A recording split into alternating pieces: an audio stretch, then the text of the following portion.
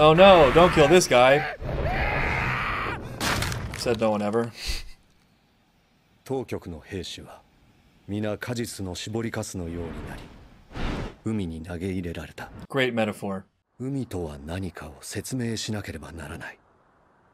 It's a lake filled with more salt than the merchants could ever sell. 地表の7割を占める広大な塩水である。 You'd think the merchants would sell all the salt for profit, but they just can't. There's just too much salt. It's that amazing. You know what else is amazing? My friend Armin. Have I told you about my friend Armin? He's the best. Attack Titan. Is that what you call it? Is that what Eren's Titan is?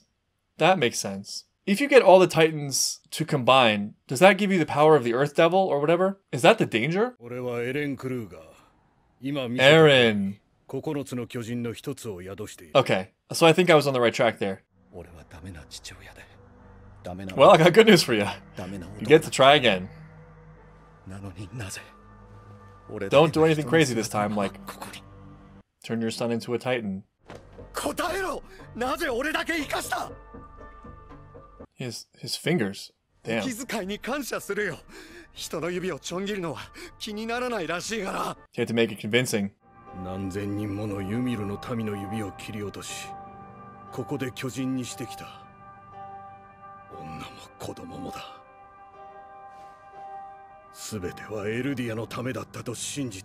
Interesting. Feels like he's coming out of that whole cycle. That ends justify the mean cycle. It seems like he's taken it all the way to its logical conclusion and realized that he's become no better than the enemy. So I guess this is where Grisha eats him and becomes the attack titan. Pretty cool. Maybe that's why he had to get everyone out and make them titans, so that Grisha has a easy target to eat. So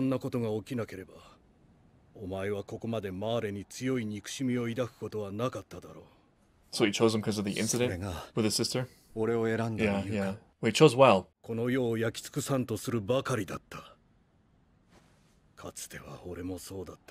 Very strong cycles of violence thing going on.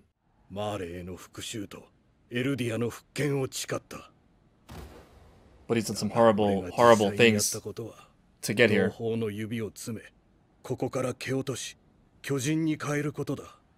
Yeah, and it seems like all this only to have his plan fail at the final hour. You hope that this, like, helps divert Grisha a little bit. Because Grisha was going down that same road. You gotta eat me. I know this is gonna sound weird, but...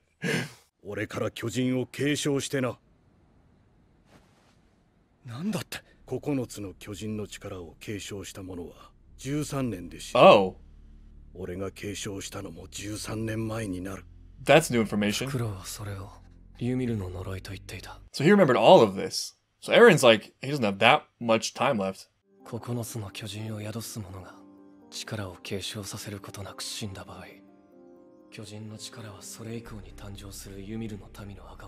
Interesting. Lots of lore in this episode.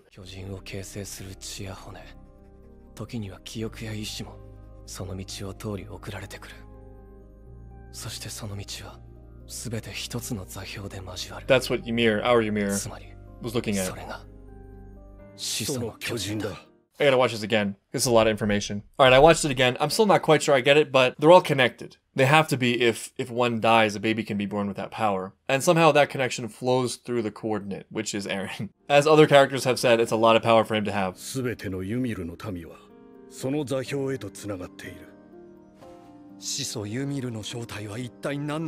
Yeah. Who is the Earth Devil? That's sort of my question. Yeah, but what was that thing? The source of all living matter. Very fitting statement for the show. That too. And that too. All this whole thing.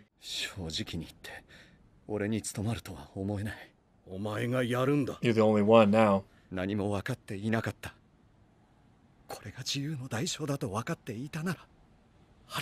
Oh no, why do I feel like this is foreshadowing? I have a feeling Eren will be saying something similar. or is saying something similar. That's one of the first ideas in the show, is Eren wanting to be free. But over the show, there's been sort of a complex look at what that even means. And some of his moments of true freedom were just fighting with the scouts, right? But now that he's gotten information, and once he, conceivably gets outside of the walls and sees the ocean, if he ever sees the ocean, will it have been worth it? This guy, the owl, basically stating some of the themes of the show, right? Like, anybody can be a god or a devil. There is no truth. There are just the things that people believe in. And that sort of duality exists with a lot of the characters, or all of the characters, but it's still sort of unclear where Eren will fall in that. But I don't think he's right. It's true that people can believe in any number of things and will use those beliefs to justify their actions, but I don't think that means there's a total lack of truth. To me, it means they just haven't found good faith. It's an absence of truth at a personal level. And in that absence of truth, what they have is bad faith. They believe in things that are not enduring, like their tribe or whatever story or myth that they believe in. But there's more to be had. Like, here's a truth. These people suck, like it's not the world that's cruel. I mean, nature is chaotic, but nature is not inherently cruel. It's people in this world that are cruel. And their cruelty is based on the fact that they don't have something better to believe in. This whole nature is cruel thing, to me, it's just an excuse. The idea of there is no truth, to me, also an excuse. It just means you're not looking hard enough. It's there. As long as there's a material world, as long as there are humans that follow a life of enough similarities, enough so that we can understand each other, there is something that works. There are things that work and things that work less well. And it's not arbitrary or random. We sort of already know. We have an instinct. We have a shared instinct for what works and what doesn't. Not only at an individual level, but at a societal level. We've evolved to have mechanisms for this because we are the descendants of people who lived in societies or communities that were created by people who followed certain rules. You know what I mean? To me, that's the refuge of the weak. People who aren't looking. People who aren't taking responsibility for finding what that means for them as individuals. And to the show's credit, I think it's aware of that because it's given us a shining example, or some shining examples, of people who resist that urge, who actually create beauty in a dark world. People who think carefully about who they want to be and avoid things like lying, not seeing people as just a means to an end, acting in a manner of self-defense that's non-hateful, making sacrifices for others. These are qualities that a lot of the characters embody. And for me, that's a more satisfying answer than like, well, it just depends on what side you're on. Anybody can believe any number of things. I mean, that is true, but that's not what's right. Well, at any rate, here he is. I feel like it's even hard to care about Eldio at this point.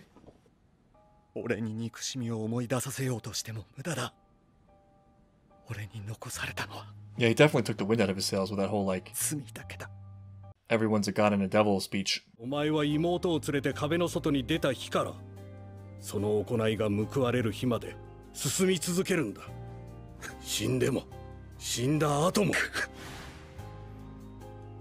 Keep this in the basement. Because he wanted to be free. I feel like it's one of those Matrix things where, once you see it, once you go out into that world, you're taking on the responsibility of everything that means. But there's no going back.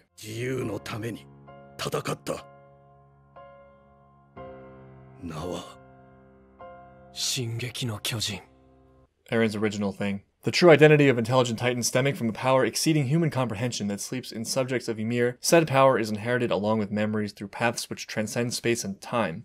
The coordinate where all paths intersect is the founding titan. It's like the source, or some kind of direct connection to this godlike power, whatever it is, the devil. There's probably going to be some more there. He looks like he's aged so much, which is understandable. Hanji can't stop herself from asking a lot of questions. This is not a phase. To let you out, duh.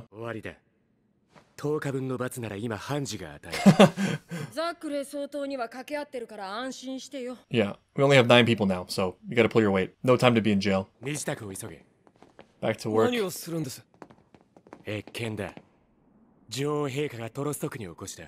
Long time no see. How's she doing? Looking pretty good? New hairstyle?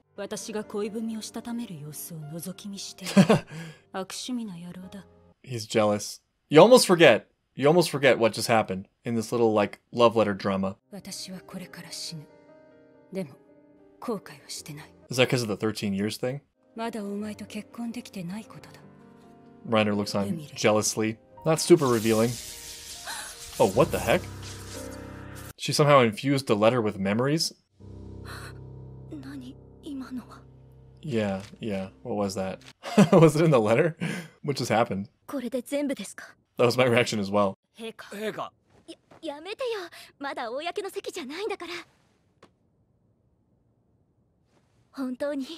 いろいろあったね。 That line almost killed me. Yes, Historia. A lot has happened. I'm still not exactly sure why Ymir was okay with leaving Historia. I feel like I have to go back and watch that episode again. But one possibility is that Historia would not have a good life, or she would be persecuted or used like Dina if she were to return to the, what is it called again? The other place, across the sea. 君が生きてることは大事な務めだよ。ああ、そうだ。みんなが思ったよりいつも通りでよかった。 I feel like they're dead inside.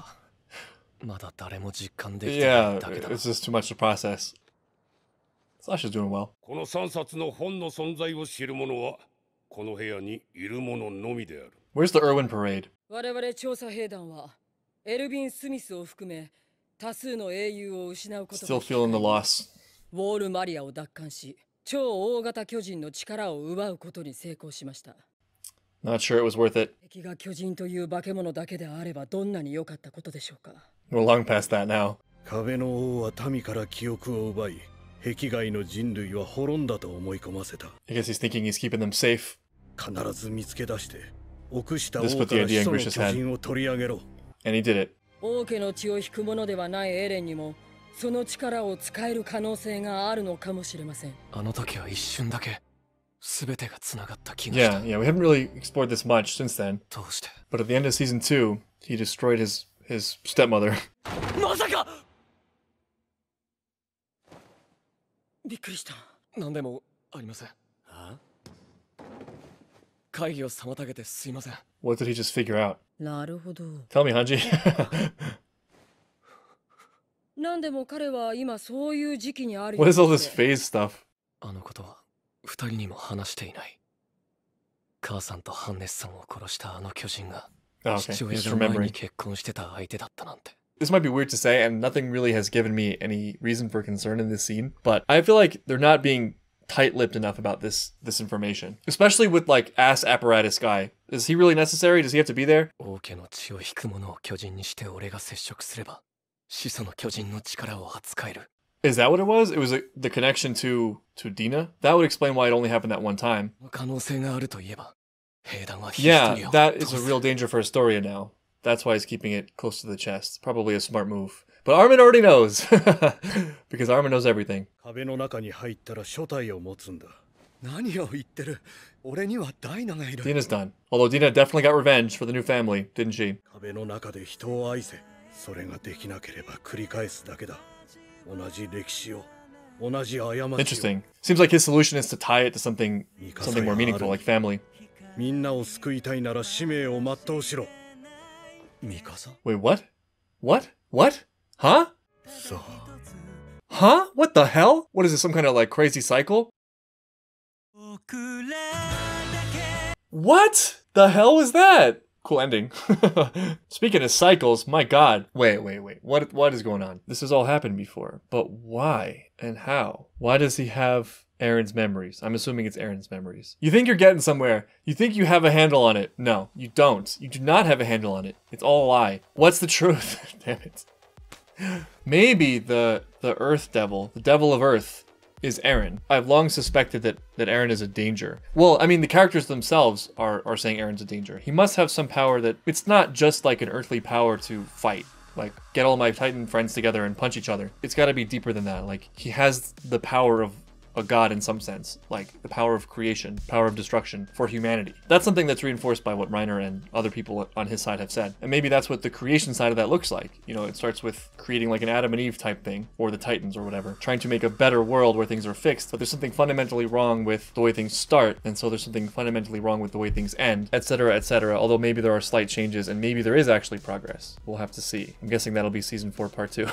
I don't know, I'm just wildly speculating, I could be totally wrong. But that was such a big reveal. Like, it almost has to be Eren at the beginning, right? If this guy's talking about Armin and Mikasa, I think what we got here is one of those I'm my own grandpa type situations. It seems like Eren is in even more danger than I thought, and it's not even necessarily his fault. Like, it started a long time ago with with Eren. Assuming I'm correct. I guess what it all comes down to is like choice. You know, realizing that you have a choice, realizing that freedom is not being dictated by the things that have come before you or the injustices or trauma you've experienced. I would say adopting something higher than the views of truth put forth so far, where like there is no truth. It's just about what side you're on. Living more exemplary qualities that allow people to break out of this cruelty cycle, even if it only starts very locally at an individual level and takes a long time to actually work or bear fruit. Also in grave danger is Historia, since she's now a tool. The way they posed it there was she's a tool for the military or this establishment or the guy with the ass contraption. But the way I'm thinking about it is that she's also at risk from Eren, who might seek to use his power in any number of ways he sees fit based on what happens next. At the end of that crazy mini arc that was episodes 16, 17, and 18, I asked, well, what's next? And I think that we have the answer now. It looks like it might be a battle to like shape the world, shape the earth using the founding titan. It's gonna take a while to digest this and think about all the different angles. But as I talk, certain thoughts are coming to mind. Like one of the ideas so far in these couple of episodes is that stories are used. Stories are used to make people do things, and the stories are not the complete truth. And the story from the Marley side is that the Ymir people are full of evil. And that initially seems like just racism, period. And there's definitely a lot of that. I'm sure that's where most people in that society operate. But it's not inconceivable. In fact, I think it's likely to imagine that there actually is a real threat, and that threat gave rise to this story. And that threat is probably something like, there's a danger that they'll like destroy and reshape the world. Hence the justification, the evil justification for all their actions and the subjugation of the Ymir people. But that doesn't mean there isn't a real threat. And I think that's been backed up by a lot of the characters, and that's sort of what I've been waiting for and what I've been expecting, especially because of characters like Bertholdt and Reiner and Annie. Kids who are doing really terrible things but force themselves to do them because they believe they're doing the right thing. It's got to be something like that, and I think that with that reveal at the end, I'm pretty convinced, or I'm reasonably sure, although you never know, that it's going to be something like that. It's going to come down to something like that. So season 4 is setting up to be very, very interesting, but we still have one more episode of the season, right? So next will be the season 3 finale, which is incredible to even think about. But before this video ends, I gotta give a very special and long overdue shout out to all my patrons for all the constant support for making these videos possible. A special thank you goes to those who joined the top tier on Patreon over the last couple weeks: Benjamin Montoya, Jabez Katzak, Mikhail Rosecrans, Paula Moraga, Coral Squai, Cody A. Harkey, and Pipo. Thank you to you, thank you to all my patrons, thank you to everybody watching. Love you guys. This has been a hell of a season so far, and it wouldn't be anywhere near as fun or even possible in the first place without you guys. So love you guys as always. See you very soon for the finale of season 3. Can't believe I'm saying that.